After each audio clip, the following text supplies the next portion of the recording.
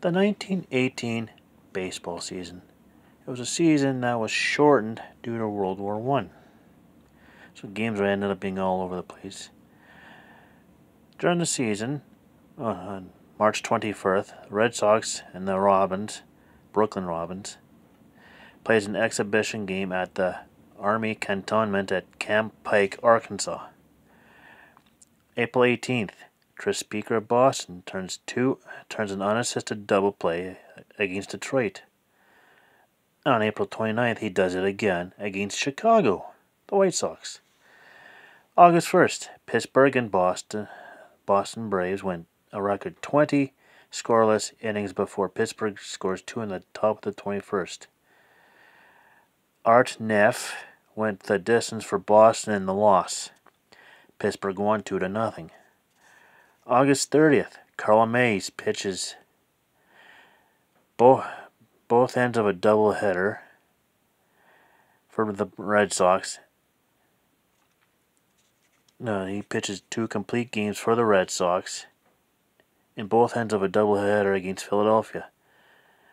The Red Sox won 12-0 and 4-1 in both those games. Now that's crazy. 18 innings in the same day in 2 games. That's impressive. I wonder how sore his arm was after both games. September 2nd, regular season ends between the American League, the National League, the Secretary of War, and General N.D. Crowder due to World War II raging. September 5th, during the 7th inning stretch at the first game of the World Series, the Star Spangled Banner was played for the first time. And eventually, as we know, it becomes a staple at the beginning of the game, and it gets replaced with I'm drawing up like "Take Me Out to the Ball Game." Anyways, season stats. American League. Ty Cobb of Detroit finishes the season with a .382 average. Babe Ruth and Tilly Walker, Babe Ruth of Boston and Tilly Walker of Philadelphia, each hit 11 home runs. Leads the league. Bobby Veach of Detroit finishes atop the American League and the majors with 78 RBIs. And Walter Johnson pulls off the American League pitching Triple Crown. And he leads the league with 23 wins, a 1.27 ERA, and 162 strikeouts for Washington. National League, National League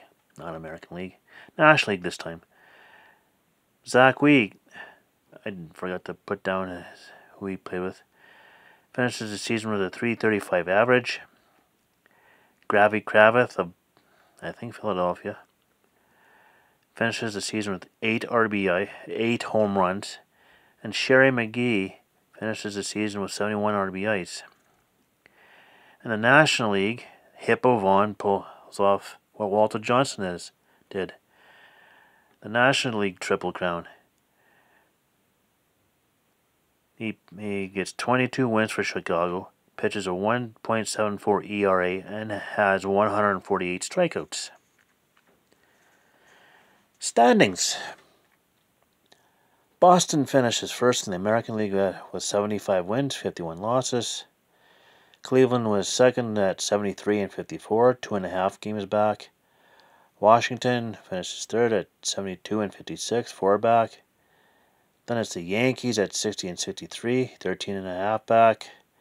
St. Louis at 58 and 64, 15 back. White Sox 57 and 67, 17 back. Detroit 55 and 71, 20 back. Philadelphia 52 and 76, 24 back. National League. Cubs 84 and 45, first there. New York Giants 71 and 53, 10.5 back. Cincinnati 68 and 60, 15.5 back. Pittsburgh 65 and 60, 17 back. Brooklyn 57 and 69, 25.5 back.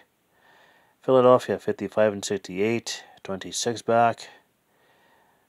Braves 53 and 71, 28.5 back. And St. Louis 51 and 78, 33 back. Now, World Series. Game 1 on September 5th in Chicago. Boston 1, Chicago nothing. Game 2, September 6th in Chicago. The Cubs even it with a 3-1 win. Game 3 in Chicago on September 7th. Boston 2, Chicago 1. Chicago's home games were at Comiskey Park, not Wrigley Field. Game 4, September 9th in Boston. Red Sox win 3-2. September 10th, Game 5. Chicago wins 3-0 in Boston. And September 11th, Game 6 in Boston.